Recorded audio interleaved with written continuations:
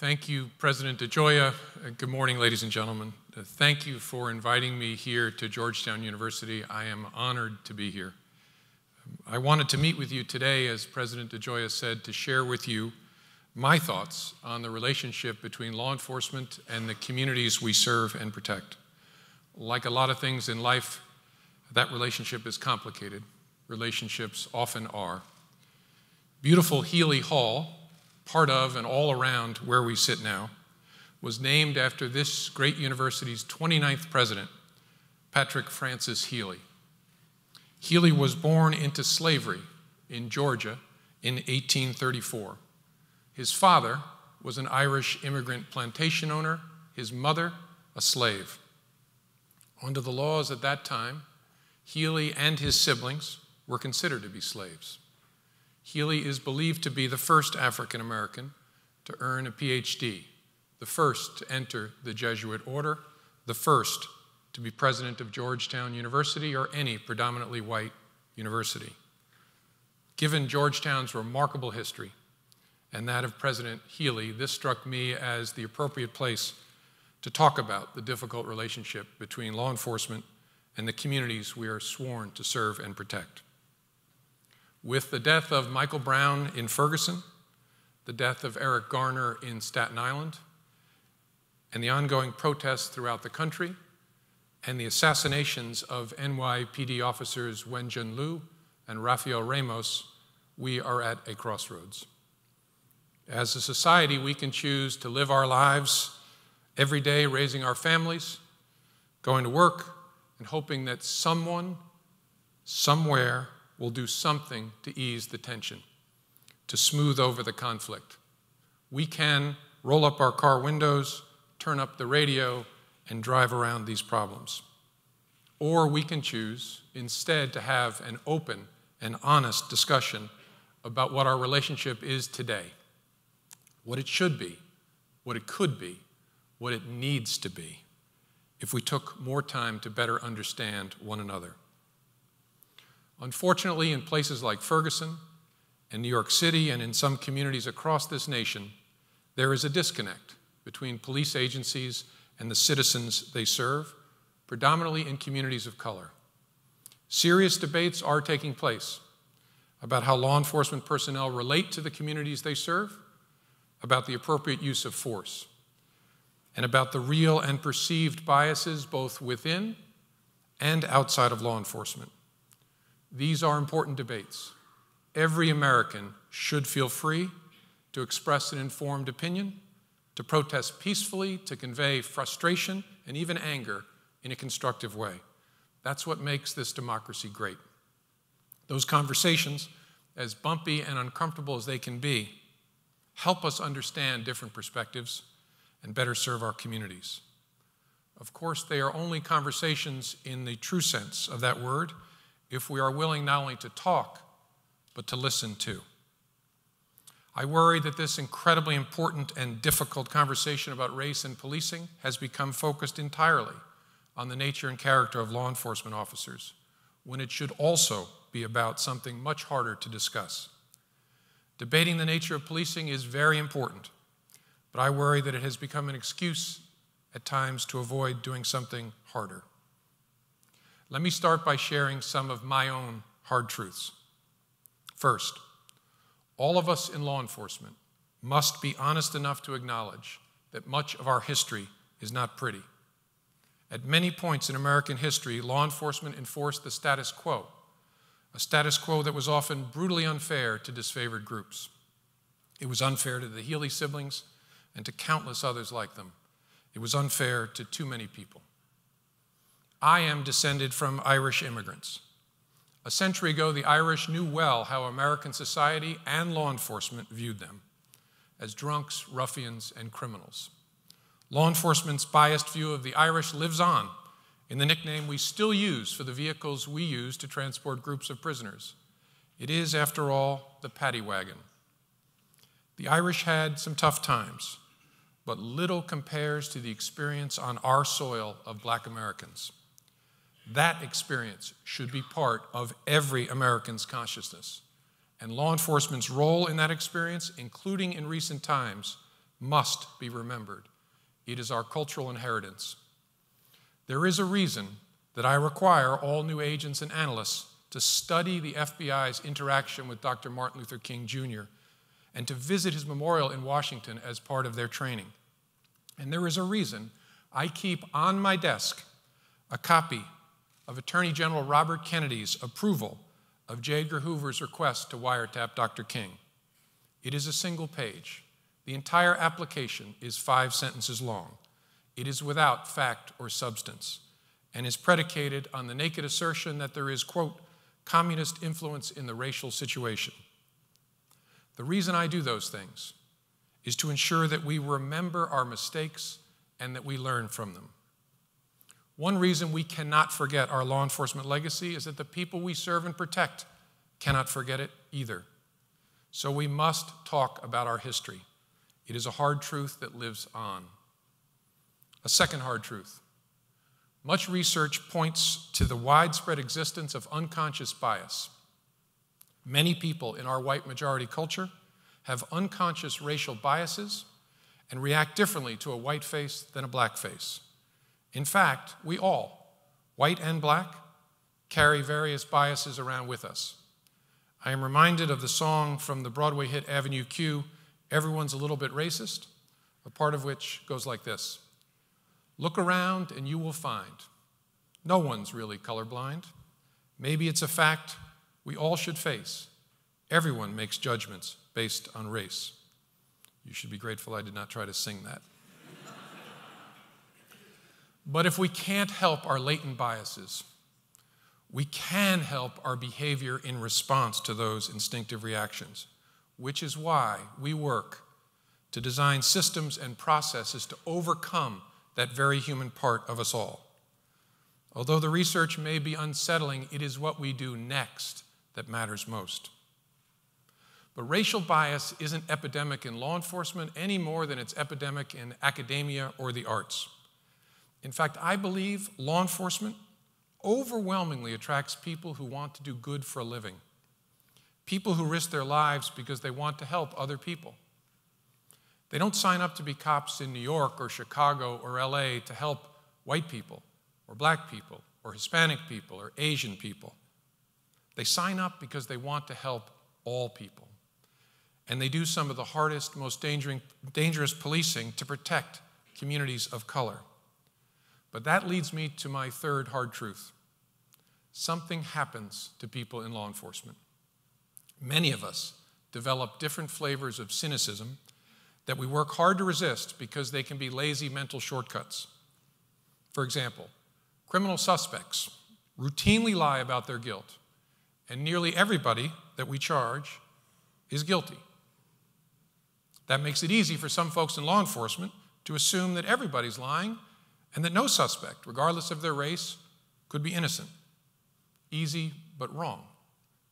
Likewise, police officers on patrol in our nation's cities often work in environments where a hugely disproportionate percentage of street crime is committed by young men of color. Something happens to people of goodwill working in that environment. After years of police work, officers often can't help but be influenced by the cynicism they feel. A mental shortcut becomes almost irresistible and maybe even rational by some lights. The 2 young black men on one side of the street look like so many others that officer has locked up. 2 white men on the other side of the street, even in the same clothes, do not. The officer does not make the same association about the 2 white guys, whether that officer is white or black. And that drives different behavior. The officer turns towards one side of the street and not the other. We need to come to grips with the fact that this behavior complicates the relationship between the police and the communities they serve. So why has that officer, like his colleagues, locked up so many young men of color? Why does he have that life-shaping experience? Is it because he is a racist? Why are so many black men in jail? Is it because cops, prosecutors, judges, and juries are racist? Because they are turning a blind eye to white robbers and drug dealers? The answer is a fourth hard truth. I don't think so. If it were so, that would be easier to address. We would just need to change the way we hire, train, and measure law enforcement, and that would substantially fix it. We would then go get the white criminals we have been ignoring. But the truth is much harder than that. The truth is that what really needs fixing is something only a few, like President Obama, are willing to speak about, perhaps because it is so daunting a task. Through the My Brother's Keeper initiative, the president is addressing the disproportionate challenges faced by young men of color. For instance, data shows that the percentage of young men not working or not enrolled in school is nearly twice as high for blacks as it is for whites. This initiative and others like it is about doing the hard work to grow drug-resistant and violence-resistant kids, especially in communities of color, so they never become part of that officer's life experience. So many young men of color become part of that officer's life experience because so many minority families and communities are struggling. So many boys and young men grow up in environments lacking role models, adequate education, and decent employment. They lack all sorts of opportunities that most of us take for granted. A tragedy of American life, one that most citizens are able to drive around because it doesn't touch them, is that young people in those neighborhoods too often inherit a legacy of crime and prison. And with that inheritance, they become part of a police officer's life and shape the way that officer, whether white or black, sees the world.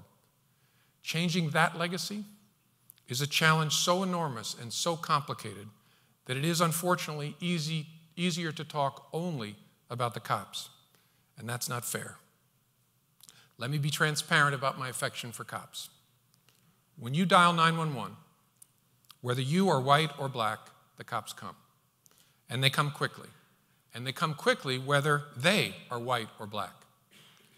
That's what cops do, in addition to all of the other dangerous and difficult and hard and frightening things that they do. They respond to homes in the middle of the night where a drunken father wielding a gun is threatening his wife and children. They pound up the back stairs of an apartment building, not knowing whether the guys behind the door they're about to enter are armed or high or both. I come from a law enforcement family. My grandfather, William J. Comey, was a police officer. Pop Comey is one of my heroes. I have a picture of him on my wall in my office at the FBI, reminding me of the legacy that I have inherited and that I must honor. He was a child of immigrants. When he was in the 6th grade, his father was killed in an industrial accident in New York, so he had to drop out of school to support his mom and younger siblings. He could never afford to return to school, but when he was old enough, he joined the Yonkers, New York Police Department. Over the next 40 years, he rose to lead that department. Pop was the tall, strong, silent type, quiet and dignified and passionate about the rule of law. Back during Prohibition, he heard that bootleggers were running beer through fire hoses between the Bronx and Yonkers.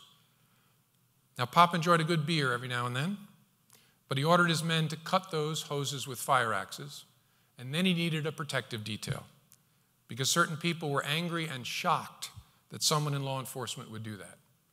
But that's what we want as citizens. That is what we expect.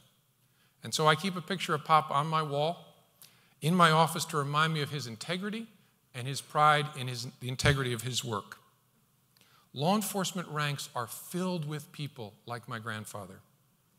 But to be clear, although I am from a law enforcement family and I've spent much of my career in law enforcement, I am not looking to let law enforcement off the hook. Those of us in law enforcement must redouble our efforts to resist bias and prejudice.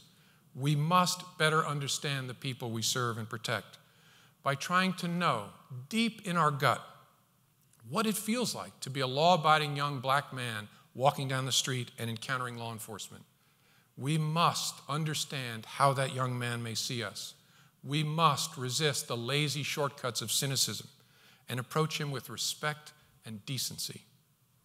We must work, in the words of New York City Police Commissioner Bill Bratton, to really see each other. Perhaps the reason we struggle as a nation is because we've come to see only what we represent at face value instead of who we are. We simply must see the people we serve. But the seeing needs to flow in both directions. Citizens also need to really see the men and women of law enforcement. They need to see what the police see through their windshields and as they walk down the street. They need to see the risks and dangers of law enforcement encountered on every typical late-night shift. They need to understand the difficult and frightening work that they do to keep us safe. And they need to give them the respect and the space they need to do their job well and properly. If they take the time to do that, what they will see are officers who are human, who are overwhelmingly doing the right thing for the right reasons, and who are too often operating in communities and facing challenges most of us choose to drive around. One of the hardest things I do as FBI director is call the chiefs and sheriffs of departments around the nation when officers have been killed in the line of duty. I call to express my sorrow and to offer the FBI's help. Officers like Wenjen Liu and Rafael Ramos, two of NYPD's finest, who were gunned down by a madman who thought his ambush would avenge the deaths of Michael Brown and Eric Garner. I make far too many calls, and there are far too many names of fallen officers on the National Law Enforcement Officers Memorial, and far too many names etched there each year. Officers Liu and Ramos swore the same oath all in law enforcement do, and they answered the call to serve the people, all the people.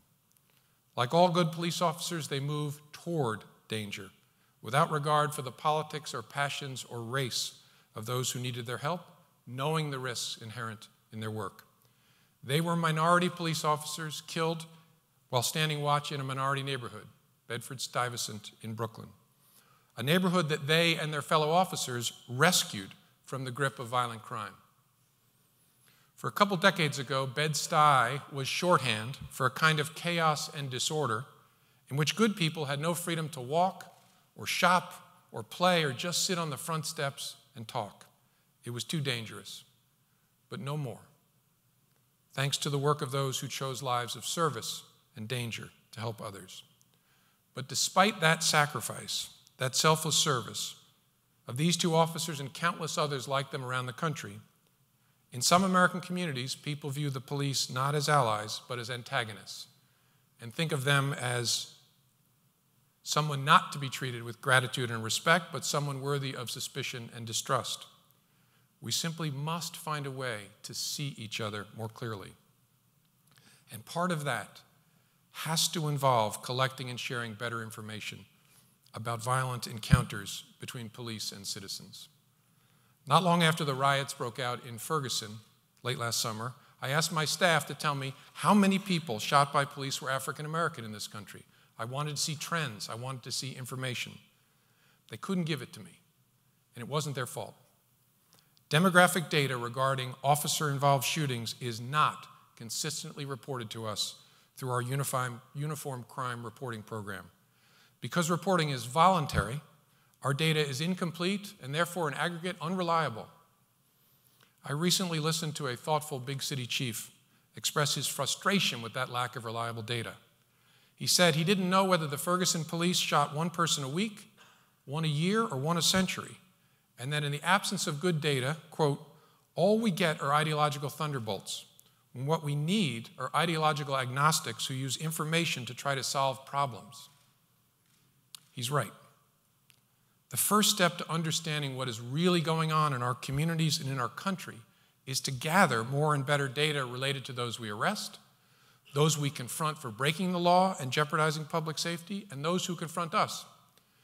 Now, data seems like a dry and boring word, but without it, we cannot understand our world and make it better. How can we address concerns about use of force? How can we address concerns about officer-involved shootings if we do not have a reliable grasp on the demographic and the circumstances of those incidents? We simply must improve the way we collect and analyze data to see the true nature of what's happening in our communities. The FBI tracks and publishes the number of justifiable homicides reported by police departments. But again, reporting by police departments is voluntary, and not all departments participate. That means we cannot fully track the incidents in which force is used by police or against police, including non-fatal encounters which are not reported at all. Without complete and accurate data, we are left with ideological thunderbolts. And that helps spark unrest and distrust and does not help us get better. Because we must get better, I intend for the FBI to be the leader in urging departments around this country to give us the facts we need for informed discussion, the facts all of us need, and to help us make sound policy and sound decisions with that information. America isn't easy. America takes work. Today, February 12th, is Abraham Lincoln's birthday. He spoke at Gettysburg about a new birth of freedom because we spent the first 77 years of our history with fellow Americans held as slaves. President Healy, his siblings, and his mother among them. As a nation, we have spent the 150 years since Lincoln spoke making great progress, but along the way treating a whole lot of people of color poorly. And law enforcement was often part of that poor treatment. That's our inheritance as law enforcement, and it is not all in the distant past. We must account for that inheritance. And we, especially those of us who enjoy the privilege that comes with being the majority, must confront the biases that are an inescapable part of the human condition. We must speak the truth about our shortcomings as law enforcement and fight to get better.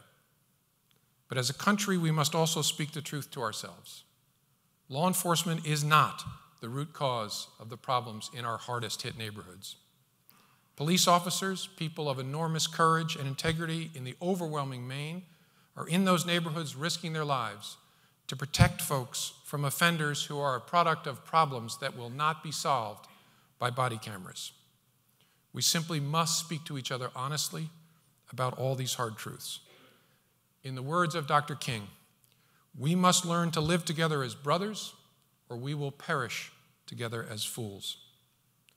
We all have hard work to do, challenging work, and it will take time. We all need to talk, and we all need to listen, not just about easy things, but about hard things too. Relationships are hard. Relationships require work. So let's begin that work. It is time to start seeing one another for who and what we really are. Peace, security, and understanding are worth that effort. Thank you for listening to me today.